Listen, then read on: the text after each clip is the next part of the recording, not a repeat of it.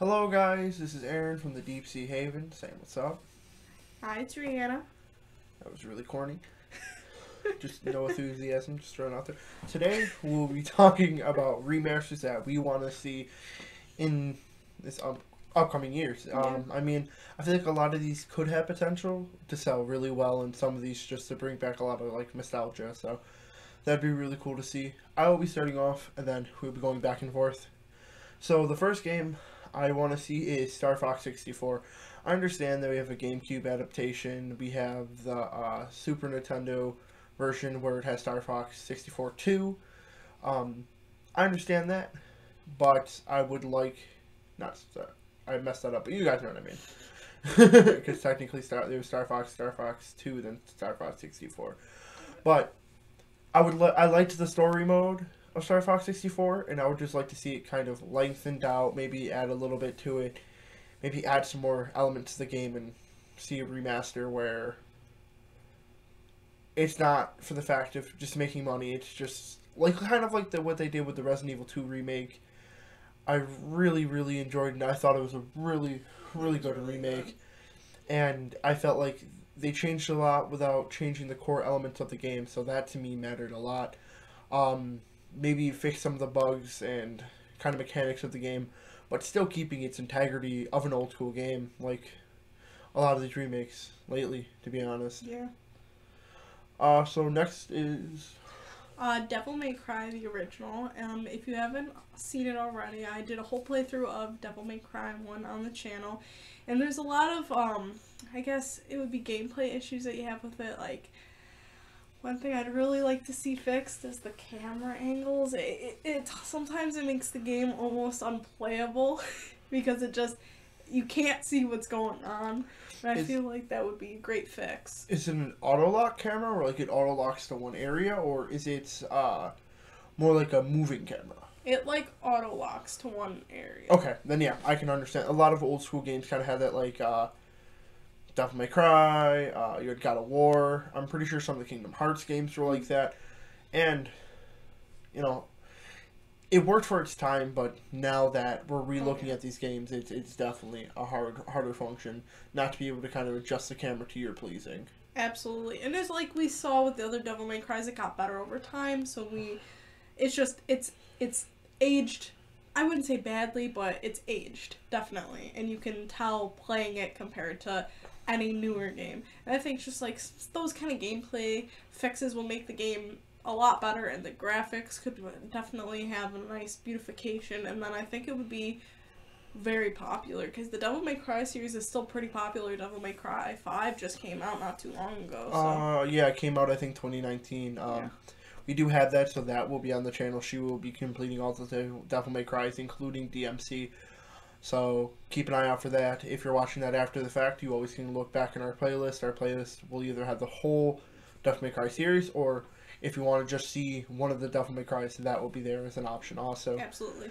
Because it's all up to your liking, and I can understand. I know quite a few people who like Devil May Cry 1 but don't like Devil May Cry 2, but really like Devil May Cry 3. So it makes it easier, so that way you can choose your viewing options. So the next game that I would be moving on to is the Jak and Dax series. I love that series so much. Don't get me wrong, the first one definitely has its problems. Yeah. And I would like to see with the remake some of the kind of like plot holes fixed between all three of the games, because I feel like from the first game they didn't know they would be making a sequel, and they make the character super edgy for no reason.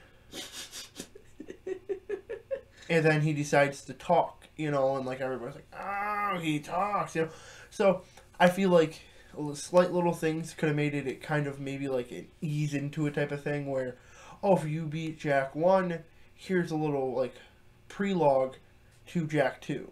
Okay. How the situation happened, what's going on. Because to be honest, when you first get thrown into it, it's kind of like, okay, this is the game, deal with it.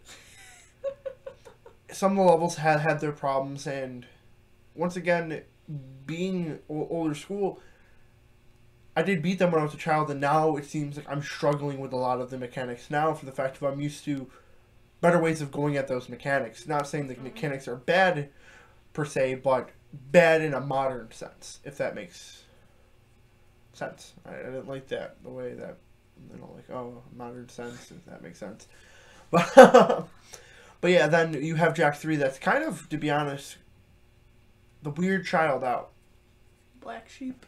Yeah, and that's my favorite for the fact of it's so different than the rest of the series, but in the long term of things, it doesn't really fit. It's kind of like, if you look at the Fable series, Fable 1 and 2 really fit, and then you have Fable 3 that's just like the odd man out. And in that sense, Fable 3 was terrible. I love the Fable series. But as a game itself, it's bad. As a Fable game, it holds a special place in my heart. That makes sense. That's another game I would like to see remade, but that could be a part 2. But yeah, with the Jak and Dax series, I just feel like they could add a little bit to it, help with the story, and make it so it's a little bit more enjoyable with the gameplay mechanics. Yeah, definitely. My next one is Fallout, the original. I've heard really, really good things about the story, that the story in it is like the best out of all of the Fallouts.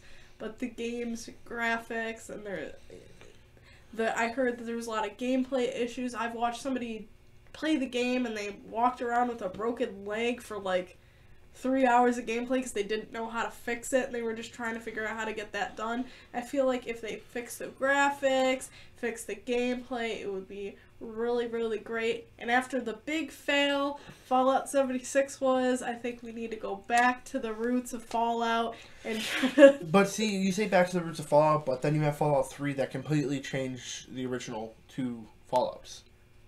That's where true. They were top-down perspective, more of like more like a puzzle game aspect, and nothing like the Fallout 3. Nothing. Yeah, well, Fallout 3 was really good, but then people felt like Fallout 4 wasn't as good. So I feel like there needs to be a middle between what they're going with Fallout 3 and with the original ones, because if they go too far towards what Fallout 3 was, they went overboard and people didn't like it. I don't think they went overboard. I think it was more along the lines that they promised more than they could handle. Yeah. But I feel like that was the same thing happened with the Elder Scrolls Online. And the same thing with Fallout 76, because I feel like those are very similar to each other. It's very online oriented. And the problem with a lot of those games is, if I'm playing the Elder Scrolls, I want it to be a single person experience. If I can have somebody, I want that to be an option. That was. And I feel like I should have no negative effects from it. That was my thing with Fallout 76, because when I play a Fallout game, I want it to be single player by myself. So when they said it was multiplayer, I was like, okay, that's fine, as long as there's a single player option, and that's what a lot of people were upset about, was there was not. Exactly. So with this Fallout 1, I think it would be really cool if they were able to like implement maybe a 2-player. I think that'd be really fun, like where it's like a split screen, or you're able to play like landline style, where like it's one party, you know. And I think that would be difficult, of course, but I think it's manageable, and I think it would be a lot of fun. And it would bring a game style that's no longer here back to life. So I think that'd be really cool. So I wouldn't want them to make it like Fallout 3. I want it to be Fallout 1. I want it to be the OG, yeah, but it's such a grander scale. I can agree with that. So the next game I'm moving on to is SS Tricky. It's a snowboarding game made for the GameCube. I'm pretty sure they had some for the PS2. Mm-hmm. I'm pretty like it definitely reached quite a bit of different brands, I guess. And I just loved the series. It was kind of like the skate snowboarding. Yeah, skate of snowboarding, because it's not like Tony Hawk for the fact of like there were some realistic elements to it. Like if you did tilt too much, you would fall and stuff like that, and you'd get sometimes some really funny reactions when you moved and stuff like that in certain falls. So it kind of reminded me of the skates ragdolling that everybody loved. So if you've never watched seen SS Tricky, I really recommend it. It's a really, really cool game. Yeah, I would love a remake of it. I wouldn't mind all of them be remade and kind of put on one disc. I mean, they didn't really have a story, so that's kind of unfortunate, but with sports games, you really don't get that all too much. I will give like a shout out to like UFC 3. I thought that was a really good game. It had a decent story for like a sports game. Like only type of sports game that you really get like any story with is the WWE games, but at the same time, that's sports entertainment, not just sports. So I thought that was really interesting. I don't know about any NBA games, but I know football. Like, they usually don't have any stories. I think the NBA games, they're starting to implement that, so congrats to them, and I'm really happy to see that. The fact that I feel like it's an untouched area of the gaming community, and I'm happy that sports are finally seeing that it could happen, and I mean, they could add it to SS Tricky. I mean, a true story mode would be awesome. Would you also want like a career mode, kind of like? That's what I mean, like a story mode where it's like a career mode, or like you have all these different like snowboards you can choose from. Maybe add the option to make your own, exactly, or something like that, and you earn medals to unlock more characters and different snowboards and stuff like that. So you could do that with your own character. Maybe get a brand and build your own, and build the empire, and like try to become the best in the world facing these characters. And I feel like even if it's not a remake, maybe a revamp of the series, I would be also fine with completely. So that's moving on to Rihanna's next one. Manhunt, which I also played through if you want to check that out. Manhunt is like very stealth-based game. It requires a lot of patience to get through, but it's not a bad game. I feel like one thing that they definitely could fix is the story. The story is just, it doesn't really make sense, I guess. It does, but it feels like there's things missing, and especially with, as you play through, you unlock things, and you get to, like, read about the different gangs and how they're part of the Manhunt universe, and it's kind of like, why didn't you incorporate this into the game?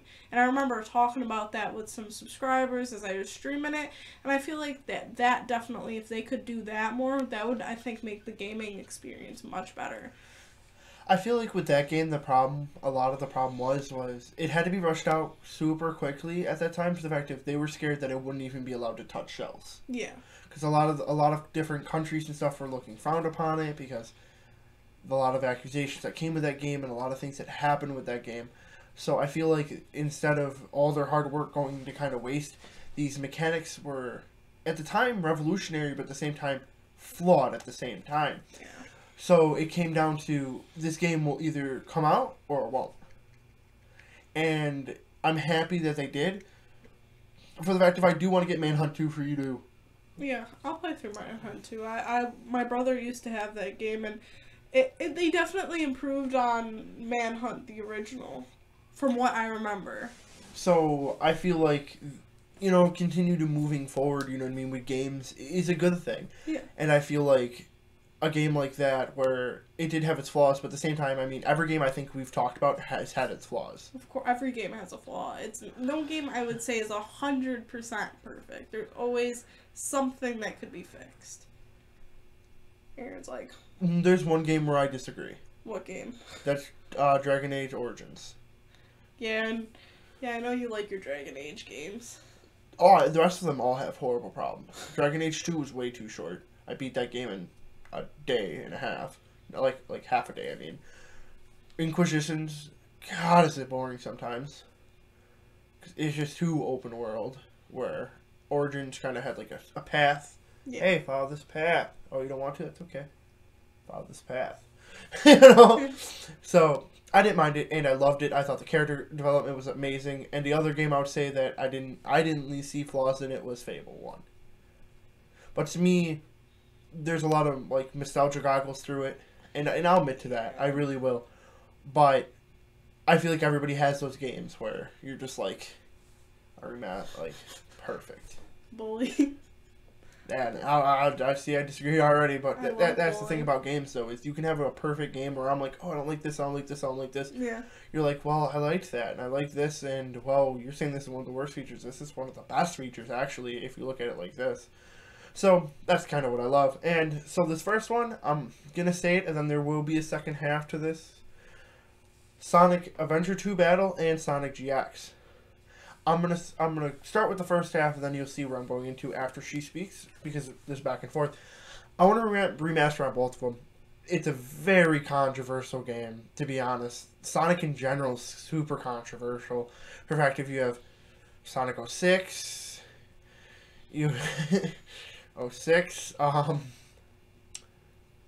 Sonic Boom. If you haven't watched the Game Grumps, just look at them. They have a 20-minute video of all the glitches I dealt with. Wow. 20-minute video. Yeah, I know Of Sonic's had some pure glitches. There's a glitch in Sonic Boom where you literally could just fly over the map and do anything. It was a rough game. But I'll still stand by and say this: the original Genesis games were amazing, and I even liked Sonic DX because it was a good game. It wasn't good for the fact that it was perfect. It was good for the fact of I could sit down, I played it, I beat it, and I enjoyed it. Was there parts that made me mad as a kid? Of course. Was there certain things like, okay, why is his mouth still moving after he's done talking? Why is my leg somehow in my ear? As a kid, I was like, okay, this is weird, but okay, it's Sonic. And I guess he was one of, like, some people's Mario, you know, where no matter what, you'll always love that game. And then the same thing happens with the Sonic Adventure 2 Battle. I love the Sonic levels, love the Shadow levels. Am I the biggest fan of the Knuckles levels where I'm sitting there looking for 30 minutes? Not really. To be 100% honest with you. But those chows make it worth it. Those little bastards. Love them.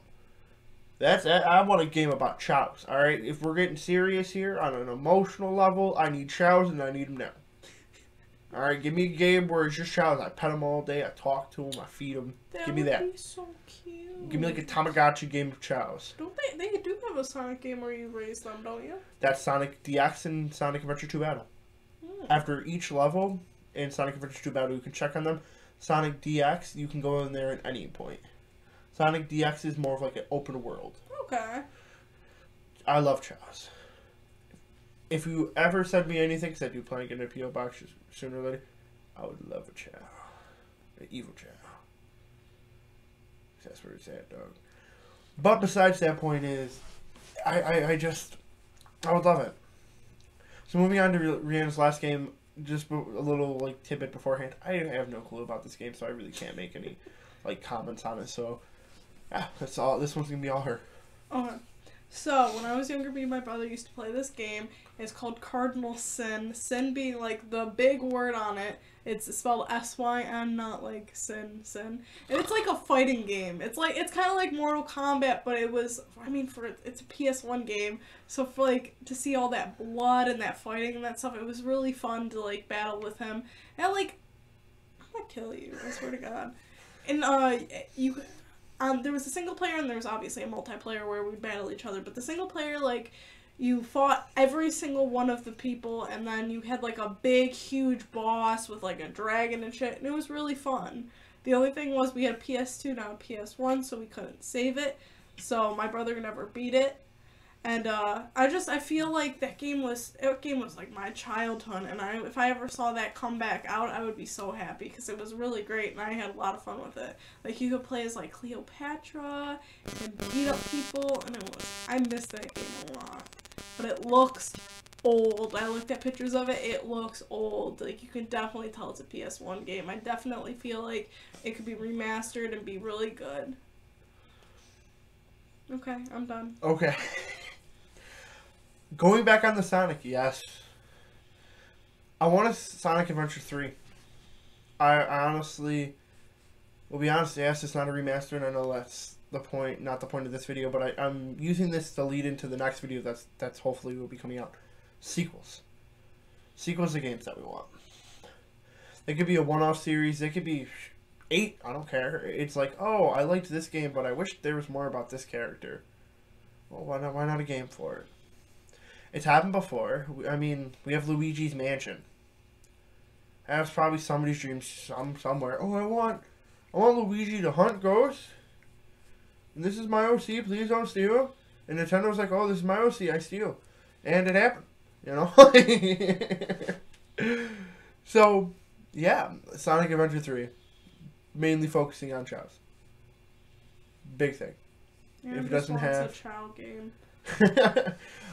So this is going to be the end of the video. Just want to say, if you did notice the technical difficulty about 10 minutes in, or somewhere around, sorry.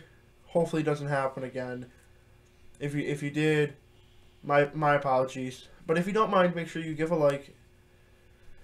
ring the notification bell so that way you can be alerted whenever we upload or we start streaming or when we do whatever. Don't forget to check out our Instagram, Facebook, and Twitter. We try to upload on there images, talks. Rain has been retweeting some pretty funny comments from other people we enjoy.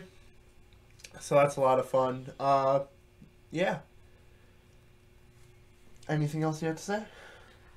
Thank you so much for watching. I really do appreciate it. So this is Aaron from Deep Sea Haven saying peace, peace. Hopefully you enjoyed.